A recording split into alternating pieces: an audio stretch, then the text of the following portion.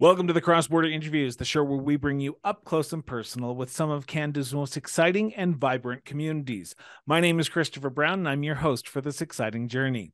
Over the course of this series, we'll be sitting down with local elected leaders from communities all across Canada. We will be learning about who they are, what drives them, and how they are working to make their communities a better place for everyone who lives there.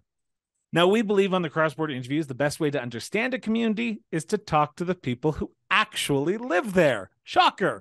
So please help me welcome to the show for today's episode, Mayor Sarrah Storey of the village of Fraser Lake in the province of British Columbia. I kept on saying Fraser River, and I still got it wrong. Fraser Lake in the province of British Columbia. Mayor, welcome to the show. Thanks for having me, Chris. So, Sarrah, I'm going to start off with the question I've asked every other mayor and councillor who's ever come on. Where'd your sense of duty to serve come from? That's a long story, actually, but I'll try to keep it short. So a lot of years ago, I worked for a municipality and I was living in a different one. And I think that kind of got me where I am today. But before that, I think my parents had a really big role in my life on volunteerism and giving back to communities, whether it was through different conservation efforts through City Wildlife or helping people and bridge connections through the disabled community in the Prince George area. My mom used to travel all over. My mom is this amazing human, and she just did so much for the city of Prince George growing up and people with disabilities. And I don't know, she just was this person who just went, and she could do anything. She could build a wall or build a house or paint a room and then decide, well, I want a painting, so she'd make the painting. So she really inspired me to be who I am. And then I went from there to working for municipality and living in another one and realizing this municipality that I'm living in really is struggling and it really needs help. And I think you have a role as a leader, or as a human. Let's just say you're just an everyday person, like we all are, and you go, yeah, there's problems here. There's things that need to be fixed. So what do? Do you go and fix them, or do you complain about them? I had an option. I decided to go and try to fix things and help out. So that's kind of where I came from in my past, just growing up and seeing so many wonderful leaders as well. Surrounded by my mother, just happened to be this strong woman, and I got to see things being done, and I took that from her, I think. So, the premise of this show is to get to know the people who are making up these elected councils across this great country. And I always want to know, and I want to know from you, why municipal? You could have chosen provincial, you could have chosen school board, you could have chosen federal, but you at the end of the day said, I believe my best service, my best duty to serve would be better served at the municipal level. So what was it about municipal politics and municipal government that drew you to it? I think it's a lot of things. When you have small children, as I did, and you could see the issues that were happening. Like smaller communities, you can feel it differently, I think, than larger communities. And I was born in North Vancouver, grew up in Squamish for first couple of years, and then grew up in Prince George, and then moved to Fraser Lake, which is west of Prince George, by about an hour and a half. So I moved here and realized, if I have kids that have to live in this community, I need to help make it better. And obviously, with municipal politics and municipal government, it is done a little bit differently. You are on the ground, you are talking to the people. And I was running a senior center and I was working for the college, and I actually had about 16 jobs at the time. I think I was working for Work BC and running all these events and activities, and I was just a little bit crazy I guess I would have been about 34 at the time. Little bit crazy. I love doing things and helping things. So I thought, well, there's no better time than trying to make sure that your children have a future in this community so you can stay in this community than right now and working in that municipal, sort of setting. I have been approached to run provincially, and I've thought about it. And, when I talk to the provincial, leaders out there, and I talk to municipal leaders, it really boils down to you can touch and feel things a little bit easier in your community as a whole. And I find that that part is more engaging. You really get to the nuts and bolts of things. It's not, maybe not as hard. Maybe it's hard in other ways. I don't know, but it is all encompassing also. So it is a tougher role, but yeah, I don't know the exact answer, but I do know that it just felt right at the time to go municipal and help out my community to make it, help it get through the hard times that it's going through. So I try to do as little research as possible for these shows because I want to learn from the people like you instead of me assuming things and reading things that other people have written or wrote. But the one thing I do look at is when you first ran. So correct me if I'm wrong, but you first put your name forward in 2014 for mayor of your village, unsuccessfully at that election because you were then elected in 2018. But what in particular in 2014 decided, okay, this is Sarrah's time? You know what? I have all these things going on. Was there a local issue in your community that was prevalent, or was it just people asking you? Yeah, there was a situation that happened when I worked for the College of New Caledonia, and my students at the time said, and I won't get into the whole story, but they basically, they're adult students, and they said to me, "You should just run for mayor." And I was like, I could do that. Before, I never thought of that. I wasn't like, yes, I'm going to be in politics one day. And no idea I wanted to be in politics. Like I really didn't actually, now that I think about it. I worked for a municipality, and I remember them going, yeah, we're going to train you to be the next CAO. They weren't like, hey, do you want to run for mayor in the district of Vanderhoof? No, that wasn't happening. So I thought, yeah, I'll be in here in a different way. But then when my students said, why don't you just run for mayor? You obviously know what the heck you're doing. And I thought, yeah, I should do that. And then I thought about it more. And normally they say it takes 2 or 3 times to ask somebody to run for mayor, but it was like, 20 adult students that are going, you should really do this. And because I was doing so much in the community at the time, yeah, sure, that made some sense. But then some things started happening, and I thought, yeah, you should do this only to build a platform. I didn't do it to win. Yeah, I wasn't even on council at that time. So I did it to build a platform and say, this is what I'm going to do if I get in as mayor, only because I thought then the other council would have to build a platform as well and then go against that and say, this is what we're going to do too. And that's really what I wanted to see. So then from there, I did get in a by-election. I ran against, I think there was 7 men that ran in 2015. So I did get in 2015 as a counselor and won with majority of the vote. And then I was on council for 1 term, and then now this is my second term as mayor. So this is my third term in total. But yeah, there was some things for sure that go on in small communities, and you definitely hear those and go, okay, how are we going to fix this? Let's get in there and get to work. You bring up a good point, particularly during municipal elections. You hear about the day-to-day going on of your neighbors. While you may think you have a pulse on your community, there are micro issues that people will raise with you when you approach them at the door. In that first election in 2014, in the subsequent by-election in 2015, was there micro issues that while you might have had a pulse on the community, you went, I'm surprised someone's talking about this, but I'm glad they are. So that way, when elected, or if I am elected, I can address them.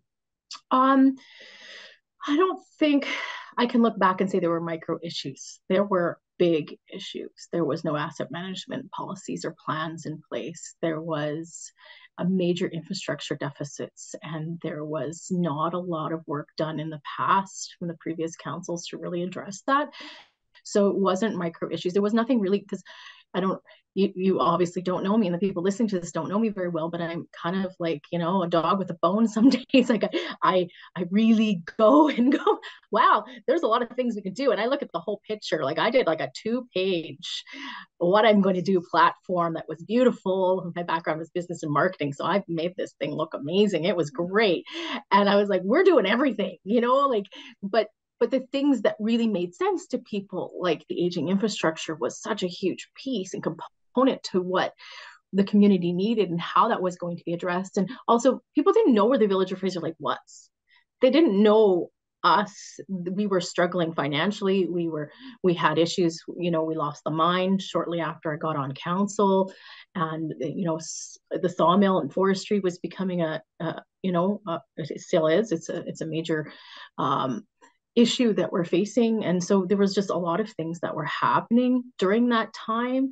And I wish I could say it was just, something small, but there were many, many things that were, really needing to be addressed for the community. We're going to talk about some issues that are affecting the village today later on in the interview, but I want to go back to that first election in 2014. We always remember the first time you see your name on the ballot and you get to put your little X beside your name. It's a surreal experience that not a lot of people had the ability to do. For you, what was that experience like to, after the chips are all on the table, after all the door knocking, all the conversations, you walk into that ballot box and at the end of the day, everyone else is, and they're putting an X beside someone's name. For you, what was that experience like to see your name on the ballot? And do you still get that same feeling in this subsequent past election? I know you were acclaimed, but in 2018. Yeah, I mean, that was a stressful time and stressful moment because I thought, well, what if you do win? Like I wasn't necessarily trying to win the first time. I wasn't, I had a lot of people saying, oh, you're too young, or, you don't have a mustache. You're not, one of those guys that needs to, you make too many waves. We don't want people that make waves. And yeah, I remember it being very exciting. And when I found out I only lost by 49, I thought, holy, that says a lot. It is typically harder to knock out a seated mayor, is what I was always told. So I thought that said something. So yeah, and then 2018 came around, and then I ran, uh, and that was tough too. And I beat the previous mayor by 49, and that's a hard thing to do. Also, you don't want to hurt any. And it's a small town, so you don't want to hurt anybody's feelings when you do these things either. You got a big heart, and you kind of go, oh yeah, well, I'm not doing this for my ego. I'm doing this for the community. I'm doing this for my children. I'm doing it for the rest of the community. So all of those things, exciting, stressful for sure, because you're putting yourself out there, and putting yourself out there is never easy, right? I think that's in 2018 you do get elected. There's a weight that you put on your shoulders whenever you're elected into a municipal government, because the decisions you make are the most impactful level of government decisions that are impacting residents, but also the decisions are affecting the day-to-day lives of your community members. For you, how much weight and responsibility do you put on yourself to make sure when you go into that council chambers, you're informed, but you're ready to make the tough decisions when it comes to issues that are facing your community? I probably put more weight on myself than most people think or know, and I think that's the same for many people that become mayors. In particular, I think being a counselor is a little bit different. It is still really busy. If you make it that way, you can put as much into this job or as little into this job as you want to. If you put little into it, you get little out of it. If you're not advocating for your community or making the connections and networking and doing the work and the research behind the scenes, there's so much to do. I could do this job 24/7, and I feel like I do. It is it is one of those jobs you get out of it what you put into it, and we definitely have seen that here. I don't think I hear this a lot. We've never really had a working mayor in Fraser Lake where you're just constantly going. The advocacy that you do behind the scenes is really important, and I think it's really helped Fraser Lake a lot. So you put a lot on yourself to try to make sure you're making the best decisions every day. And I think that's really important to do. You're not going out there going, how can I mess up this community today? That's not what anybody ever does. Let's hope not. They're I doing sure that. hope not anyway. Although I have heard some things over the years in different areas, but that's not for me to judge. No judgment here, but I do think that you are there to put your community first. You are there to make sure you're making the best decisions and learning. I think that's really important. A lot of people don't put onus on going to like training and conferences. They're like, oh no, you don't need that. You're wasting taxpayers' dollars. No, I want people, like I say that to my counselors, I want you to go and get training, because if you get training and you learn about asset management, you're learning about different policies or bylaws, you're not going to get your municipality in trouble. You are going to help support whatever's going on out there. You're learning the new issues, whether it's housing issues and how to address them, or how to address homelessness or whatever it might be, because I think in our role we're pivoting constantly. it is this huge job, and it never used to be as busy, I don't think. Like, I look back into, this isn't your granddad's council, this isn't, yeah, we fix a pothole every now and then and we pass the taxes. It's changed a lot, where we're dealing with, decriminalization of drugs in BC. We're dealing with opioid crises. We're dealing with homelessness and home and housing and all of these different situations. And I find it very interesting to see how much local government has to do now. And we talk about downloading, and we talk about all of these things that municipalities never had to deal with before. And I would say maybe they dealt with them in a certain way, but not to the extent they're dealing with now, especially with the infrastructure deficits and the lack of money to fix the concerns and issues that we're all facing right now. How much of your job is advocacy to the different levels of government? Because I can imagine you're on the phone with your MLA, you're the ministers, the province on a regular basis, because you want the best for your community. How much of the job is advocacy compared to the sitting in council meetings? Because I think a lot of people find that disconnect where they think, oh, you're just you go to one meeting a month, so that's all you do. But there's a lot more behind the scenes work. I would say like 80% of the job is advocacy and meetings and just being out there and learning and talking to people, and yeah, it's huge. Like, so I was the first person in Fraser Lake to be on the North Central Local Government Board. This is my 6th year being on that board, and that covers 70% of the landmass of BC almost. And it's a huge geographical region. And I ended up becoming the president of the North Central Local Government Area Association. And before I was on council, we hadn't even had a resolution. So a resolution, for people that are listening that don't know, they help support an issue. So it'll say, therefore, be it resolved that the Village of Fraser Lake work on the water hazard buoys. I call them buoys, not boys, for those of you out there that like to call them boys. But that was one of the resolutions we built, because we have water that's going down and we have all these hazards, on different lakes in the region. We don't want anybody to get hurt. And it's just something. So you take those resolutions, they go from the North Central Local Government to so that your area association. So there's different area associations in BC. And then they go from that to UBCM, which is the Union of British Columbia Municipalities. The resolutions are brought to the floor there if they've passed at your area association. And from there, you do more advocacy after that. And so I did get on the UBCM board as well as the president of NCLJ, and then I ran and got on, and then I'm on again this year. That's a longer story, but so this will be my 3rd year on UBCM as well. So when we take those, conversations, and we're putting Fraser Lake on the map, for instance, people know where Fraser Lake is. I'm constantly talking to provincial leaders or MLAs, MPs. You're constantly out there doing those things on top of all the different boards you're on. The mayor isn't always on every single board, but in my area, the mayor is on pretty much every single board, from NDIT to the regional district. There's just so many boards and so many things that you're doing. And you can, like I said, do as little as possible or as much as possible.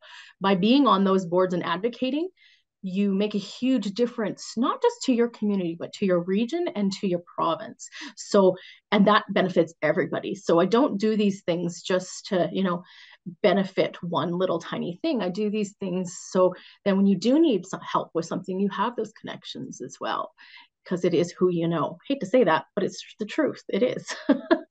Now, I'm not going to burst your bubble, but I'm imagining this is not your end goal in life, is just to be mayor of the village. You are not going to be there for the remainder of your life.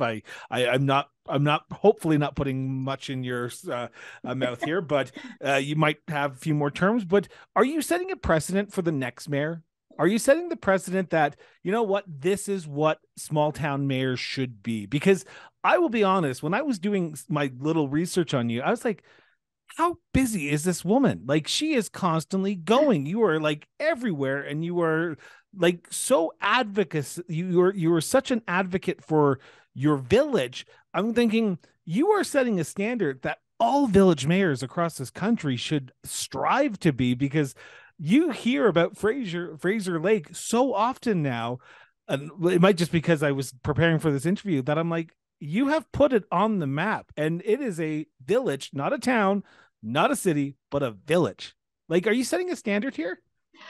I hope so, because I've been hoping that I keep hoping that there's a succession plan. I really do believe that it is important for me to set the bar and then to say, hey, who can step up to this and take this over for when I do go? What if I get hit by a bus tomorrow? I tell them that all the time. I'm sure they love hearing that.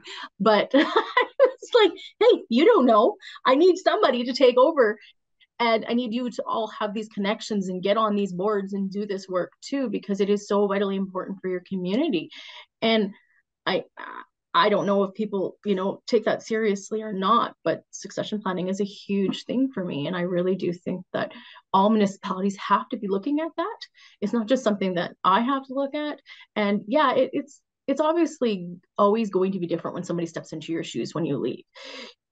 Everybody's going to do something a different way, but my hope and my prayers, would be that somebody would do the job better than me after I left, not worse. So to set them up for success is super important. And I think we need to really focus on that as leaders, not and bringing people together, not pushing people apart. There's a saying, surround yourself with people smarter than you. And I think that's actually a really good thing for a leader to do. Don't be upset if somebody has a better idea than you. In fact, you should be happy that they have good vision. So that's what I really want to push on, my council and other councils is help and support those people. It doesn't matter if they're men or they're women or whatever it doesn't matter. It support your council and they'll support you. There's ways to bring your council together and make them stronger. And I think that's part of it. Now, I am cautious of time here, and I want to turn to segment 2 of this interview. And this segment is about the village as a whole. And before I enter into the first question, I want to preface this by saying this is a conversation between the mayor and myself. This is not a motion of council. This is not an opinion of this is not a policy of council, not a resolution of council. This is her opinion. Seem to always get emails about this question. Mayor, in your opinion, what is the biggest issue as of recording this that is facing the village of Fraser Lake today? Well, or issues? Oh yeah, I was going to say I do think it's more than one, but aging infrastructure is a huge, and I mentioned that earlier. It's probably the biggest issue that most municipalities are facing. Whether you're facing all the other issues on top of it, it just compounds. But aging infrastructure and the second one, which is probably going to go into that aging infrastructure piece long term, is how to become a sustainable community without industry. So the thing for us is we lost Endako Mine. Will it ever open? We don't know. And all those rumors, small towns and how that works. And then you have West Fraser Sawmills, which is struggling and down to one shift, and we don't know what's happening. So for me, the biggest issue is how to be prepared and how to be sustainable long term without industry. So they come in, they take, the resources, and then they're gone. And what are you left with? You always want to leave a legacy behind, making sure you're putting money away into reserves for the bad times, not just, enjoying the good times. You have to make sure that you set up the future councils for success. And so for me, looking at tourism right now, looking at ways to diversify are huge. They're very important. So, I personally have been going, hey, we need to build a marina and we need to build a roundhouse restaurant down here. And then we finish this arena project. And then I can get an investor to build a hotel. We need a new hotel. There's no way around that. We need to be able to put provincials and all these different things on. And there's communities that are around our size that have 11 hotels. We have 2, and they're definitely aging hotels. And we need to look at the big picture as a council and go, okay, how are we going to save this community if there is no industry here at all? And that taxation component is so big. People don't realize, like, if you lose all your industry and you have no taxation, where does that fall? Who pays to keep the lights on? Well, it's just the residents, and you can't necessarily afford to do that. And you don't want to be raising the taxes 30% for every single taxpayer in the municipality. So you got to come up with plan B. And that's why the advocacy and the work behind the scenes is so important.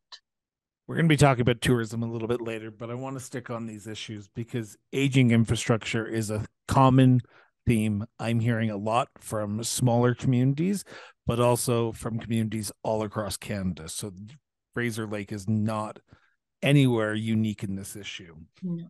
Um, you're right. You can't raise taxes on the backs of the people who live there, because if you did, to the point where you needed to replace all this aging infrastructure, you would cripple your community.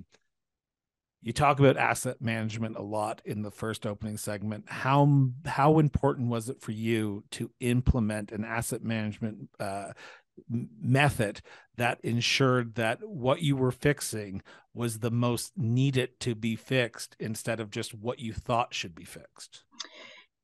It was eye opening. I went and did this course. I can't remember what year it was. I want to say it was 2015. I went and did this course at one of the local government leadership academy conferences, and I walked out of there going, "Wow, why was everybody here? You all needed to be here." So I remember going back to council and saying, "Hey, we need to really work on this." And so we were actually ahead of the game because our staff did such an amazing job, and went out and we did this mapping exercise, and we had Excel spreadsheets from one end of the table to the other, what needs to be replaced when and how much it's going to cost to replace it, and if it is in 10 years from now, well, will the price be, with inflation and everything that's going on, how much more will it be? So then putting some extra on that. So it was really, really a great exercise. And now it wouldn't be an exercise at all. Now it is like implemented, it is in place, and it's something that we look at constantly. And we use that, especially for the grants that we have applied for. So we've applied for a $6 million grant to replace the water tower. So the water tower and the roads that are on either side, which is actually happens to be one of them, is my streets, which is really needs to be replaced. We have concrete, asbestos water lines. All these things have to be replaced in the whole town. But Did you just we're say going you to have need, concrete asbestos water yeah. lines? Yeah, so these are old water lines that you can't actually clean them out. So it's a bit of a, problem. So obviously, No. yeah. So it's a huge priority for me to get those done. And I remember, back in the day, how are you fixing those? Oh, we'll fix things as they break. No, that's not how you need to run a municipality. You need to make sure you have a plan in place and you're going, okay, what are we replacing this year? What are we replacing next year? What are we replacing in 10 years or 5 years? So, the fire truck is coming up. Maybe that's not a road, but if the fire hall is going to need to be replaced or the fire truck is going to need to be replaced, you need to know when that's going to happen and make sure you're prepared for that expense and putting money away to. One of the big things was actually water and sewer. We hate raising the utility rates, hate it. Like, I absolutely hate it. I hate paying it myself, but it's Because one of the usually things. that's the first thing that you will hear from residents when you raise it even $1. Yeah, You will hear about it. and that's the thing, you have to actually legally cover your costs for water, sewer, and garbage. So if you're losing money on water, sewer, and garbage, you're legally not allowed to do that, one. But two, you don't want to do that because you actually want to be making sure you're putting money away every year to replace that infrastructure as it breaks or needs to be replaced. So that's a huge thing for me. You talk about the economic drivers in your community, the West Fraser sawmill. You talked about the mines earlier on. What role do you see council playing in attracting new businesses to your village, but at the same time ensuring that you are getting the leg up compared to the surrounding communities? Because when a business comes to any community, they'll look at the surrounding areas and say, well, it's more financially feasible for us to be in X community instead of your community. So how are you looking at the diversification of your economy, but also attracting new economic drivers? Yeah, I think there's a whole bunch to that. I think one, you need to make sure you have the services in place. So And do municipalities. you believe that the village does? No, no, actually Oh, don't. I think that there's a few things missing, like subsidized childcare. So when you're trying to attract teachers, doctors, RCMP officers in particular, that is a big thing. You need to make sure you have things in place like really good childcare. So do I think we still have a ways to go with a few things? Yes, we definitely do, because you need to make sure you have all those systems in place so you can attract the right residents and the professionals you want in your community as well. So there's that part, and then there's more that goes with that. But it's really important to look long term at tourism. And you mentioned the communities, making sure your community is kind of put first. It actually matters to me that the communities that surround us, and we work on this together, so Vanderhoof, Fort St. James, Burns Lake, we talk about this actually together as a whole, because what happens in one community impacts the next. We are very connected. So we don't think sometimes just about ourselves, which I think is kind of a cool thing to do. It's important that we're supporting our neighbors and our neighbors are supporting us. So we're cheering each other on through the hard times. So something that we've been working on actually in this region is the Resource Benefit Alliance, which the acronym is RBAs. The RBA agreement is a revenue sharing agreement that we're trying to get for the north and northern communities from Vanderhoof up to Prince Rupert, Kinmat area and back. So that would help us long term dealing with these aging infrastructure and all the issues that we're dealing with, because a lot of the revenue comes from the north and doesn't stay here. So then we're left with holding the bag of, whether it's housing or whatever it might be, and just don't have, the money to be able to fix the issues that we have. But yeah, so that's part of it. But we definitely try to make sure that we support each other, and we find that sometimes difficult. I know right now there's a real big shortage on economic development officers or CAOs and I think I would say all of Canada. I don't think it's just BC. So it seems like there's this, everybody's trying to steal each other's employees. And it's like that we all want the best CAO, but then you got to pay more money for that. But yeah, there's little things like that, happening. But you mentioned something that I wasn't going to bring up, but I just had an interview with a fellow colleague of yours from the town of Princeton, so southern BC, who talked about the provincial municipal relationship. And I'm not going to try and quote him because I probably butcher what he said, but he talked about the need for the province to understand that the issues in smaller communities matter as well, because he felt that this larger urban centers are getting the majority of the funding, the issues are resolved, and they're forgetting about the villages and the towns. Do you feel like that in your community? And I'm not trying to put you on the spot here. I'm just trying to ask because I'm trying to see if this is a reoccurring theme or it's just a one-off theme. yeah, well, I'm going to be very, very honest here, which is how I always like to be. I totally think this is an issue. I I say to, provincial leaders all the time, if we relieve the pressure in the south, so the Vancouver area, for instance, Okanagan, housing is so expensive. It's so expensive to live in some of these communities, and there's no housing left. If you would support us to get the services we need in place and to expand on housing or whatever it might be, it's cheaper to live here on many in many ways. So why don't you help support us, and then we will relieve the pressure in the south. There was a recent announcement of $1 billion that was given out to the municipalities to help with infrastructure and whatever needs. And I did write a letter and I did say, like, hey, why don't you divide it equally between the 100, I think it was 181 different municipalities and regional districts, and give us all $5 million each and see where we can go, because the smaller communities don't have the ability to tax more. I had some interesting conversations with, people in different places, the city of Vancouver. I have a friend that's on the UBCM board, and I said to him, okay, hey, question, Councillor Pete Fry, if you raise your taxes 1%, how much money do you get? He goes, well, we'll get about 9.2 million. And then I said, well, how much are you guys thinking about raising your taxes this year? And goes, oh, well, I think we've all in discussions, and I don't know if I'm supposed to say this out loud, but sorry, Pete. He goes, well, we're probably going to go about 10%. And I said, that's $92 million. If the village of Fraser Lake raises their taxes 1%, guess what we get? 30,000. So we have the same infrastructure deficits as other municipalities, and we have to replace a water tower. It costs the same amount as when somebody else has to replace a water tower.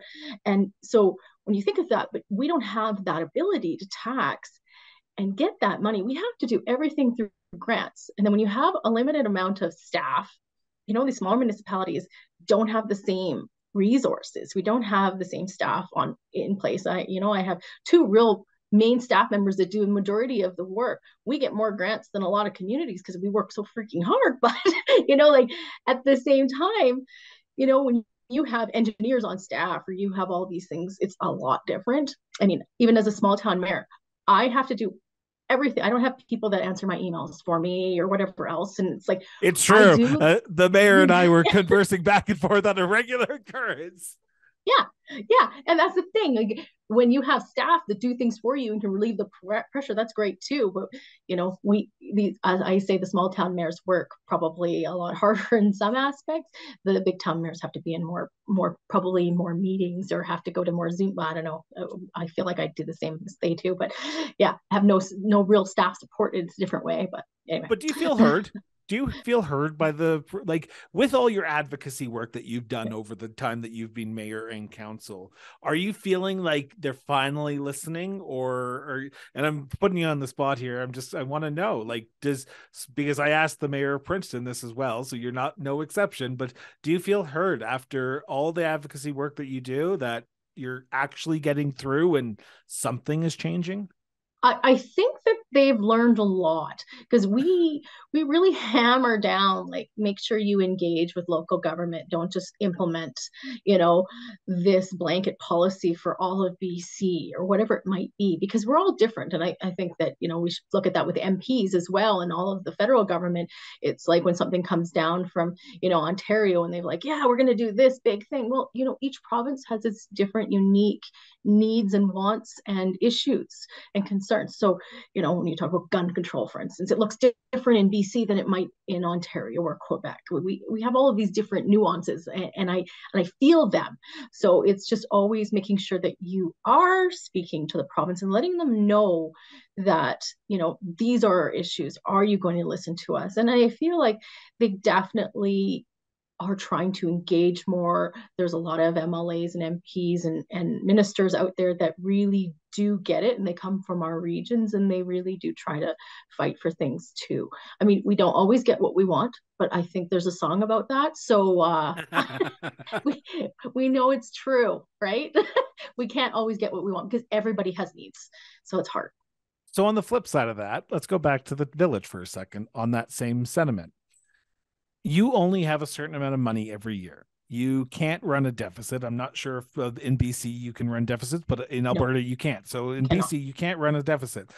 So you, at the end of the day, have to look at the people in your community, and their issues are important to them, whether it be a new park in that their area, or a sidewalk update, or a pothole in front of their house. Their issue is important to them. How do you, as mayor and council, look at the big picture of the village and then dissect it by going, we need to grow the community, we need to look at economic development, we need to look at tourism, we need to look at aging infrastructure, but we also have to look at John's issue of his pothole in front of his house. And we have to make sure everyone feels that their money is being spent wisely. How do you, as mayor and council, look at the individual issues when it comes to your village? We're not supposed to get into the nitty gritty of whose pothole needs to be filled first. Technically, you're supposed to leave that to your staff and not cross those lines. But understandable, but they will come talk to you. They won't go talk to John the Grader. They're going to talk to Sarah the mayor. Exactly. And I think there's a couple of things here, but we, as a municipality, this year we have the community forest money that won't last for long. So it's like we can do much more right now than we've ever been able to do before. What is that going to look like in 10, 20 years from now? We don't know. What is it going to look like in 3 years? Don't know. So each day, you might get a complaint about something, but remember my favorite word. I don't know. I said it earlier. I don't know if I told you it was my favorite word, but pivoting, I think, has been my favorite word since COVID started, because that's what we've been doing. And I think that's what you do as a municipality. You're putting out fires too, but you're really supposed to work off your strategic plan. You're supposed to say, okay, what is your strategic plan? It's tourism, it's economic development, it's asset management, whatever it might be. And then you're supposed to work off of that to make sure you're, using the tools that you have in place, whether it's asset management, plans and policies, and making sure you're hitting those things that need to be done. I think as a good council, I think we have a really good council that we looked at everything as a whole this year during budget and said, okay, these are the main priorities. Let's get these done. And then when you need to pivot, because there's an emergency or a grant that comes available, if you have the capacity to do that, then you do it. And that's what we do, I think, as a whole. And I think small communities are good at that. In some ways, we know how to address the issues sometimes quickly, and sometimes we're better at that because we don't have as many roads, let's say. But you're still going to have the complaint, you didn't get my windrow removed fast enough when the big huge snowstorm happened yesterday. And it's like, yes, we know we're trying, we can only go so fast, but you get there. And pivoting is all the rage, apparently. That's what we gotta do. I have one last question in this segment before we turn to our last one about tourism, and it's about apathy. Um, I have noticed over the last few years that municipal governments, municipal elections, voter turnout is going down, lower and lower every year. Now, I know you were acclaimed. I'm not sure what the voter turnout for the council election was, but across BC in the last election, it was down. Are you seeing voter apathy and engagement apathy within the village? 100%. And I think, looking back on what everything's happening, and I think social media is part of this as well. Everybody's so inundated with, she did this, he did that. It's pretty good in Fraser Lake, I have to say. They like me here, apparently, I think, from what I've heard. But who knows? But I think people are just kind of, I mostly believe in humor, by the way. So people, I think, just kind of have got to that point where they're tired of hearing about it. Do they trust that things are going to change or get better? I don't know, but I think part of that is we forget in Canada, in particular, I'm going to use Canada as a whole, not just going to say BC, how lucky we are for the things that we do have.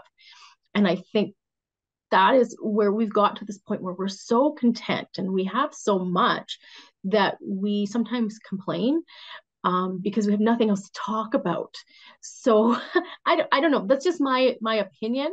Again, I'm finding that people are becoming more negative because they're almost bored, and technology and the way things have changed our landscape, the way we talk about politics, the way we talk about people, all of these things. People are afraid to even say things now. I mean, you'll have mayors that don't post a whole lot.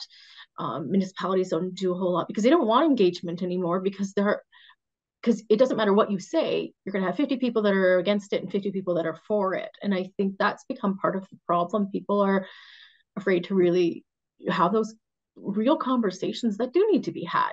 And I don't know. I don't know how to fix it, but I think when there's like a really big, important issue, you'll see a bigger voter turnout, obviously. And No. We're seeing that around the north as well.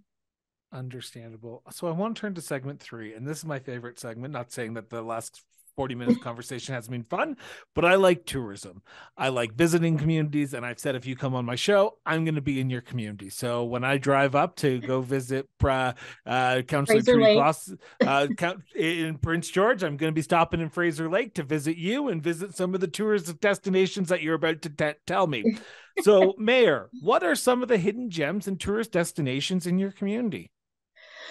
Well, that's the cool thing about Fraser Lake. It is a big area, so you have a lot of places you can go, and like obviously hiking, fishing, canoeing, kayaking, going fishing at the Slaco River, which is one of the world renowned fly fishing rivers, and going to Chislata Falls and checking out the falls. It's a beautiful hike. There's just so many areas and places to go around here to visit and see. There's a few different resorts that you can get cabins at or whatever, but everything seems to be pretty booked lately. It's getting busier and busier. I like the pier in Fraser Lake and the Mouse Mountain. So we have a mountain that looks like a mouse, and at the end of it is a point. So we call it Cheese Point because it is kind of in a triangle. So it actually all works out.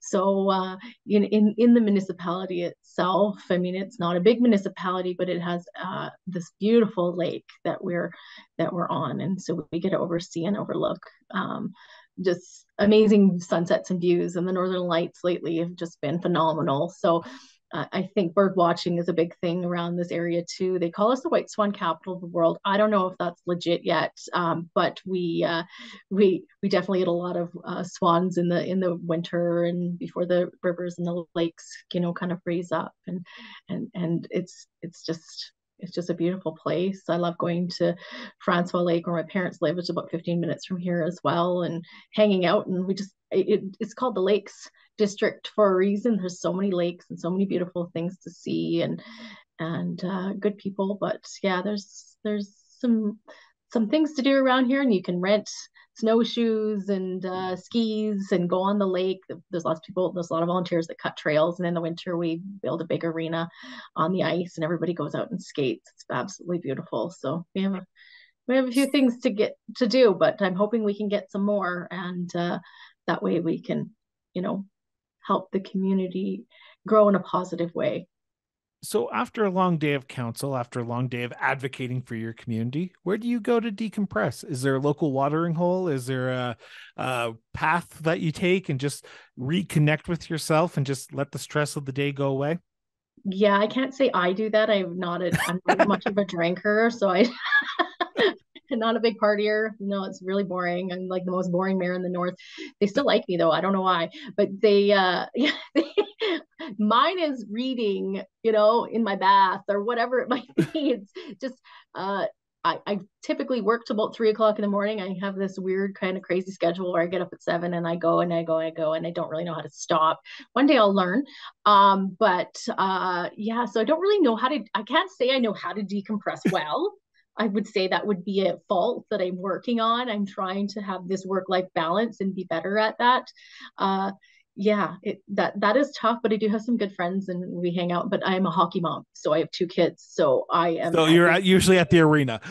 or putting on, like, I'm president of the slow pitch. So I go play slow pitch in the summer, and I've been running that for, I don't even know, 11 years or something crazy. And I teach youth ball also. Last year I started that, and this year I'm going to do it again because my When do you kids like sleep? ball. When do you I'm actually? between, typically, like last night I went to bed about 3:30. Between 3:30 and 8, 7, 8. Yeah, I'm a night person. So and not really a morning person, but yet I don't know how to sleep in. So it's kind of a weird weird thing. But I Uh, keep, that saying, you sleep when you're dead. I think that really, really is me. that is me as well. So my last question, it's the $1 million question, and this is the most important question of this entire interview. Mayor, what makes the village of Fraser Lake such a unique place to live, to work, and to raise a family? I think the sense of community here is absolutely phenomenal. Like the people are very tight knit. They care about each other. They take care of each other. It's, the senior center in town is pretty amazing. It's a gem in Fraser Lake, and we're very lucky to have that. And just the overall beautification that we've done and been working on, it's making a difference. We have some more work to do there, but the beautiful lake, we're a drive-through community. So we're one of those communities that's right on the way to Prince Rupert. And, you could stop here, you could stay here. And it has potential. This town has more potential than most communities because of that. But it's just, if you like boating and you like fishing and you like hunting, and we're, in the north, that's kind of what we do. And I wouldn't say we're the north, by the way. I would say we're north central BC. We're right in the middle of BC, so it's not really that north yet, but still, people call it the north. But yeah, we have a lot going for us because of the lake and the mountain that's right in town, and it's wonderful to hike. And I'm gonna put little mouse stores on it. I think we're gonna make it, jazz it up a little bit, and people can find little geocaches or something. I don't know. We got lots of plans, lots of ideas, and I think that we're gonna knock it out of the park when it comes to tourism with Fraser Lake. Well, Mayor, I want to thank you so much for sitting down for the last 45 minutes and talking about yourself, but also your community. It was an honor and a pleasure to have you on the show. Thanks very much for having me, Chris. It's So, great. with that, I want to remind everyone, put down social media for at least 15 minutes a day and go have a conversation with somebody. It helps our society, helps our democracy, helps us be a better people. So, with that, this has been the Cross Border Interviews with Chris Brown. Have yourself an excellent day. And remember, everyone, just keep talking.